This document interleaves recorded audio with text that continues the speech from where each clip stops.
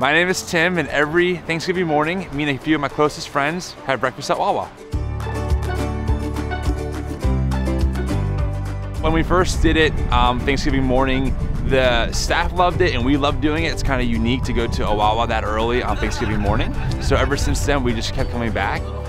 As our friend circle grew bigger and we got closer, we expanded it. And now we have sometimes over 20 guys coming out every Thanksgiving morning to the same Wawa, going to the same flea market.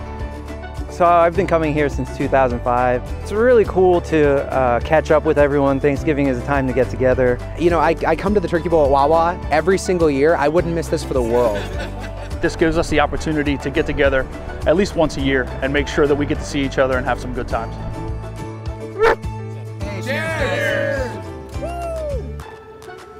Turkey Bowl event is very simply done where we show up at 7 o'clock, get our tables and chairs set up, get our decorations on the tables, get our tablecloths up. Then we go inside, get a turkey bowl, get a cup of coffee, something to drink. We come back out, we have our feast. So good. And about 8 o'clock, we roll out and head over to the flea market.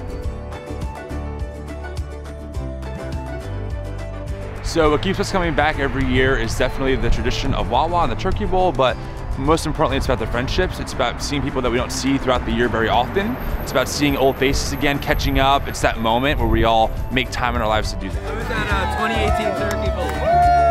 Yeah. The vision for this really is to get as big as it can. I would love to see a lawn full of people every year at Wawa eating a Turkey Bowl together. I think it'd be a great thing.